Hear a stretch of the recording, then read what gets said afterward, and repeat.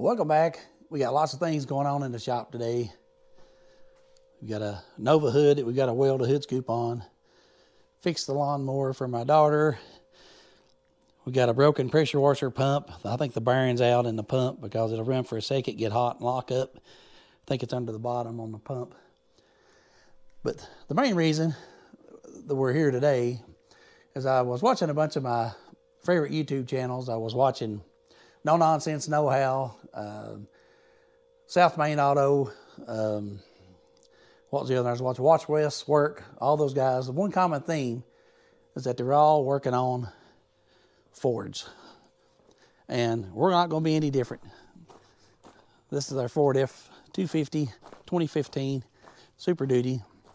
And anybody that's ever owned one of these 250 and 350 Fords has had a common thing with the death wobble, the vibration in the front end. And this truck is no different. You get around between 45 and 55 mile an hour. If you turn or hit a bump or anything, the vibration in the front end will just about jerk the steering wheel out of your hand. I'm not joking. It'll vibrate like you wouldn't believe. Had to turn it off. Of course, there's bikes coming through. It's the weekend. But anybody that's ever owned one of these Fords knows that right out of the box, they will have that vibration. Now, this truck, we have changed universal joints. We've changed the tires, rebalanced the wheels. We have put all kinds of different things on the truck to try to get away from that vibration, but it stays there. It's been there ever since I've owned the truck. It does have a stabilizer shock on it that I've never replaced, but even back when the truck was fairly new, it still would do that. So I'm going to try a different approach. Well, this is what I've come up with, is what I hope to be a solution. I've got some parts from Detroit Axle and from Rough Country. And having some experience with some off-road vehicles and some lifted trucks in the past, we would get into that vibration problem with the bigger wheels because it'd be, of course, the center on the wheels would be offset. And when you put bigger components on a truck and change the geometry of it, it could be hard on the suspension. So you upgrade to heavier, beefier suspension components. But that's not really the problem with this F-250 because it's not a lifted truck. It doesn't have oversized offset wheels on it.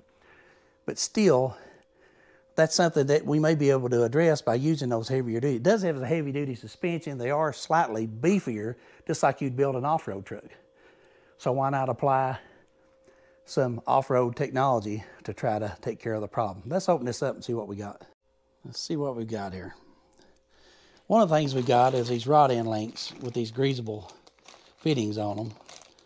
So we can apply these rod end links. They're a little bit beefier. They're from Detroit Axle. And then we got some Detroit Axle. They're heavier shock absorbers, and they're supposed to be like from 0 to 2-inch lifted trucks. Now these are supposed to be like an exact replacement, but we just have to get them out of there and see if they match up.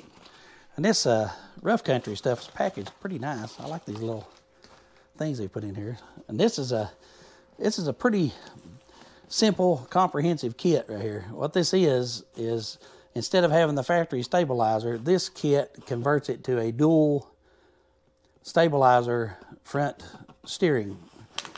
So you take your factory, I guess you take the factory one off, and you use this device here. This is what it all pivots off from. Let me get this out of here. Here's the Rough Country kit unboxed. And this is kind of what it looks like. It comes with all these pieces. I'm a little disappointed. Now, I've used Rough Country in the past. I'm a little disappointed that this says made in China on it. Now, this is not an expensive kit, but it wasn't cheap either.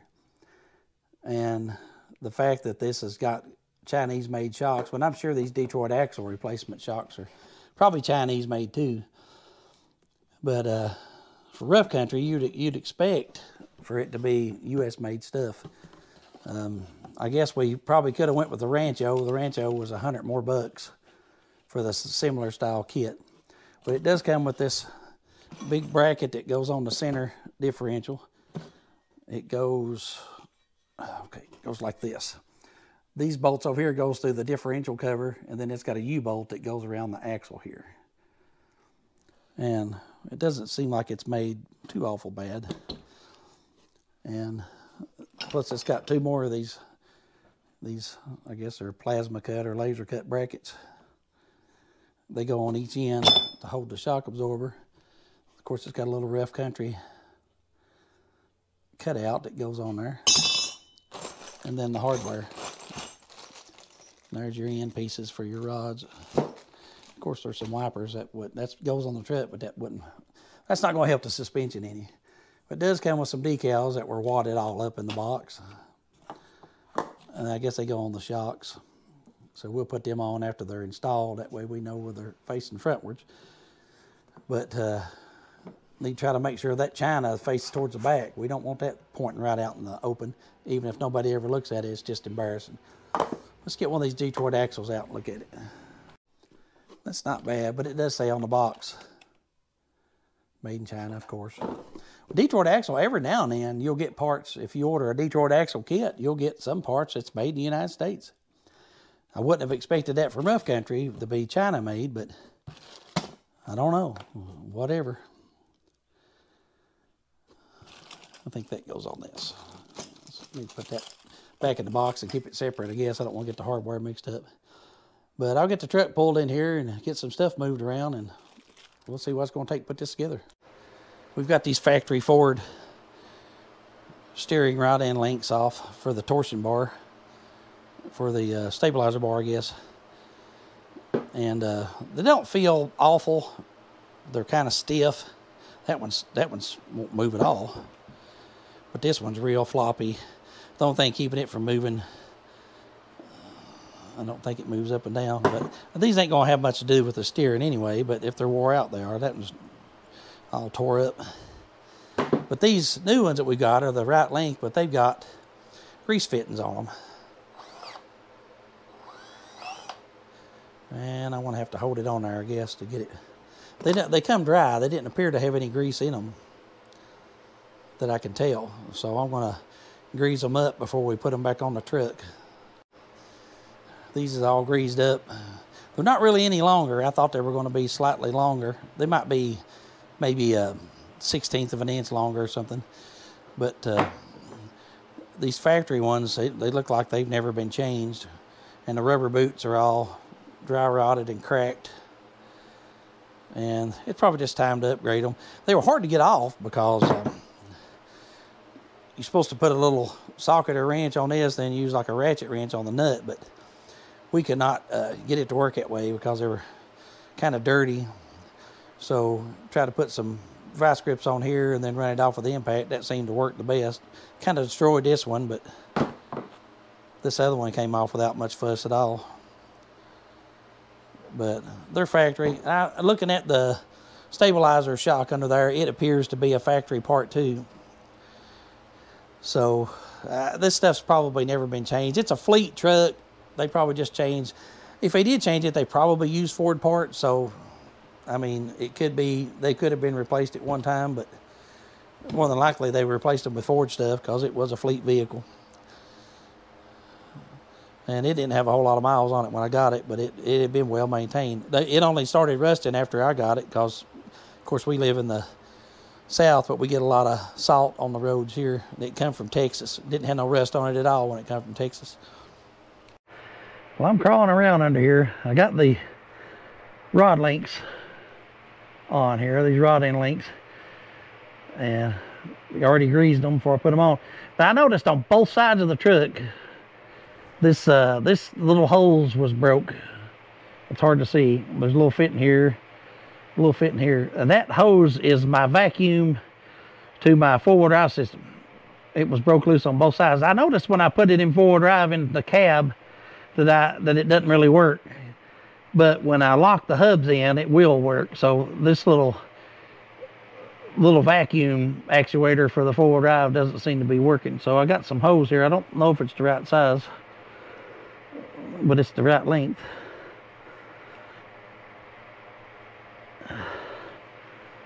And this is the little hose that allows it to flex when you're turning and stuff. The fitting was broke on the other side where it goes to the frame here.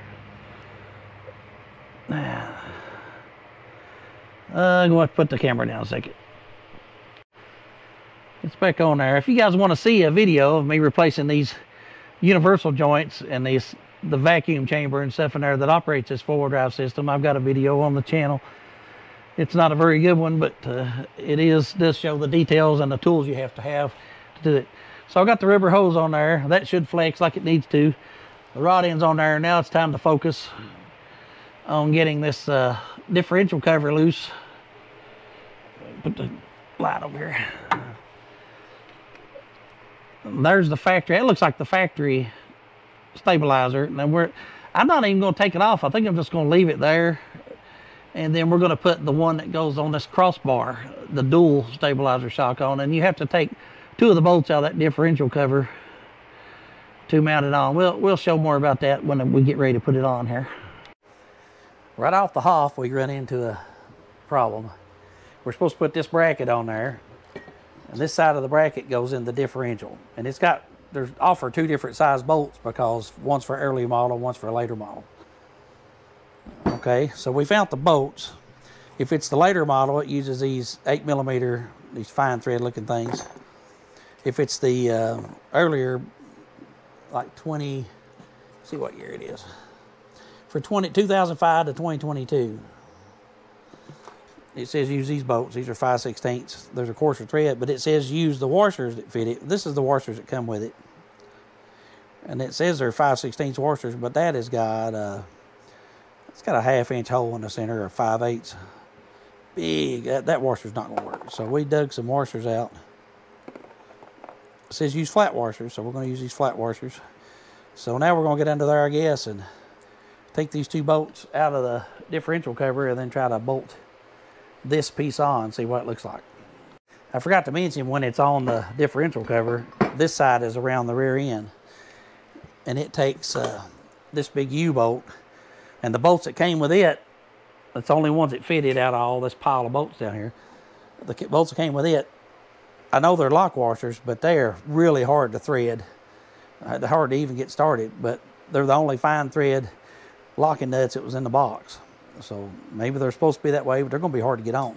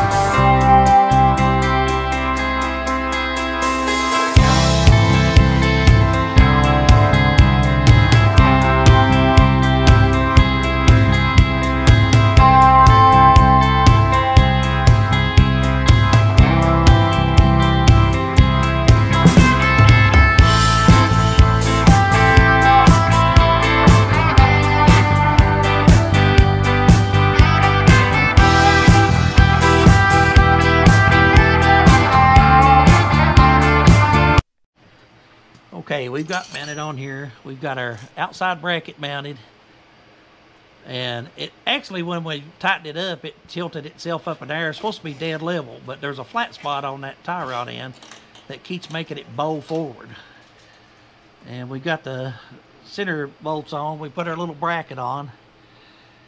And it's really quite easy. You go to the end of the tie rod, and you go outside of the adjusting collar and mount your bracket on with the U-bolts. Then put your upright bolt in. It goes on top. And then you got 2 more bolts over here. They go on top of the bracket. And then your outside, it goes outside the tie rod end. I mean the adjusting sleeve. And that one went on there really nice and stayed nice and flat. But this one, every time I tightened it back up, it would pull up in the air a little bit. I'm afraid, well, those 2 steering shafts turn together, so they're not going to be a problem. Matt, would you get inside the truck and start it and turn these wheels back and forth for me? Matt, start it up. I'm really worried about it right there because it looks like it's going to rub. Right there, there's very little clearance between that cross link and that mounting bracket.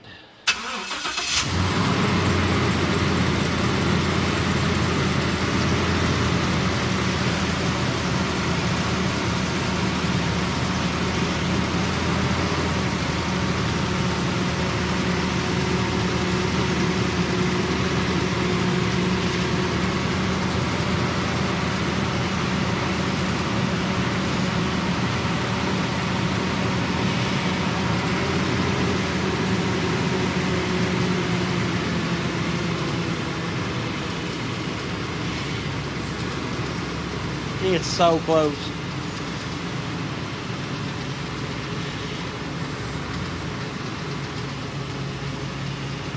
But it's not hitting.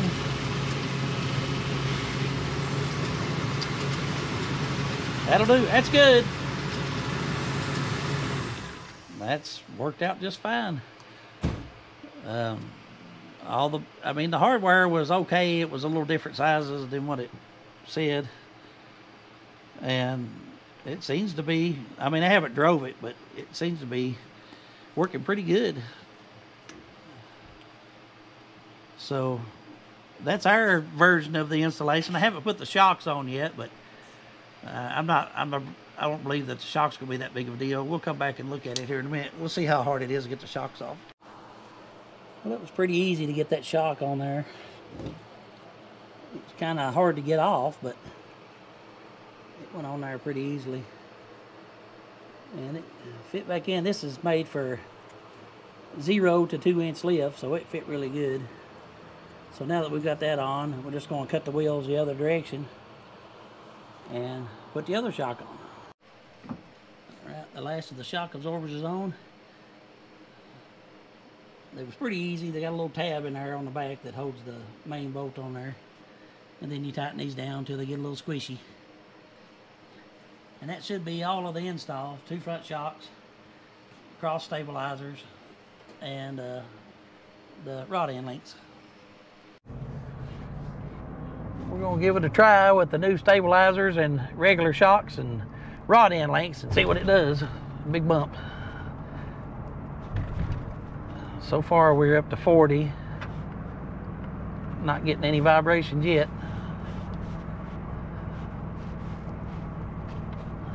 We start going over these bumps around these curves when we usually feel it in the steering wheel.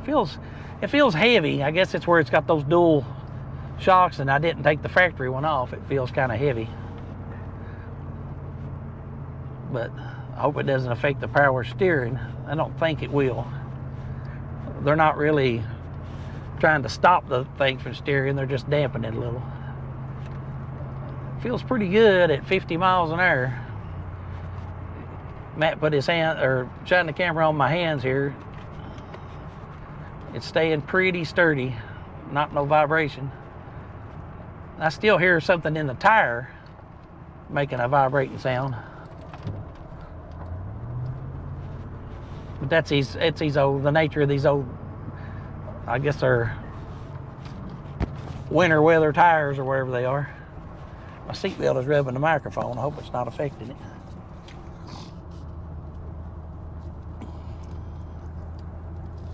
Feels pretty good. I can still feel something. But now everything over the front end's been replaced, so I can't think of anything that would cause it to have a vibration now. We need to get out on the open road. Go ahead and shut that off for just a minute. I'm going 60 miles an hour in a straight line, and I can still feel that vibration like there's a tire completely out of balance. I don't feel it in my steering wheel, but I definitely feel a vibration. I can feel it in my seat, under my seat. Like there's it's how it feels when you got a drive shaft out of balance. So we're gonna have to dig a little deeper. We've got the shimmy out of the front end. It's so tight that wherever I turn it pointed, it stays. It doesn't try to follow the road anymore, so that's pretty good. I'm liking the way that it's feeling. Okay. We're on perfectly smooth, brand new asphalt, and we've still got a vibration. And this is a brand new road, so we shouldn't have no shaking, but I can still feel it in the seat of my pants. I don't feel it in the steering wheel, but something is not right. I believe that I'd had these new wheels put on, these tires, and I believe when they put the tires on, instead of putting wheel weights on, they threw those little bags of BBs in there, those supposed to be self-balancing weights. And I'm going to confirm that whenever I get back home. We're going to look and see if there's any wheel weights on the wheels. And if not, I'm taking it back to the wheel shop, and they're going to vacuum all these little BBs out of here, and they're going to put me some weights on. I'm not settling for that. Those never work. No matter what anybody tells you, you can argue with me all day long. I win. They don't work. Well, shoot. Didn't really make any difference. Still got a vibration. I don't know what the next move is. The wheels do have wheel weights on them, so I'm going to take them back to the tire shop and have them rotate and balance my tires. I do have a bent rim in the back, but they do have weights on it, so it must be balanced. But I got grease all over everything. We're going to change the wiper blades out. It has nothing to do with the steering, but I guess that's all we're going to do on the truck tonight. Matt's going to get under there and check the differential oil, make sure it's got oil in it, and we're going to look at our U-joints again. So I guess that's it. I can't feel any vibration in the steering wheel, but it's definitely got a vibration somewhere. I can feel it in the seat. Maybe I'm paranoid and losing my mind. I don't know. Those dual dampers on the steering definitely make it feel heavier. It steers a lot heavier, but I'll get used to it, I guess. I'm kind of disappointed. Anybody got any ideas or suggestions, let me know. Do these all do that? Apparently they do. So it feels good in the steering, but it's still got a vibration somewhere. Well, thank everybody for watching and following along. Stay clean, everybody.